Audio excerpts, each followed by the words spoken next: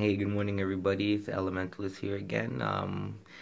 Got another video from Elementology. I'm doing it for Nelsan Ellis. Most of you may know him from True Blood. He played Lafayette. He did an amazing job playing his character. But anyways, regardless, so he was born November 30th. Makes him fire logic. And he was born in the year 1977, which makes him a fire emotion. So now, with all this being said, he was a very blunt guy, very passionate. He got real heated when he got emotional as well.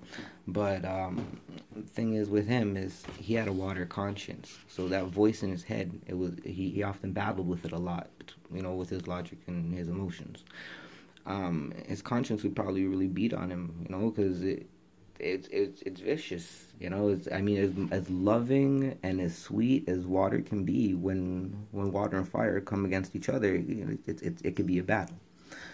So anyhow, the thing is with Nelsan, he did such a great job on his character, and I just personally find it odd that he's pure fire, but he died during water season, and he has a water conscience, and his conscience beats on his logic and his emotions. If you really take in what I just said, he was going through some serious things, inner battles, some serious inner battles, as amazing as he played his character. And a deep part of me believes that it has something to do with just exactly that. Have yourselves a nice day.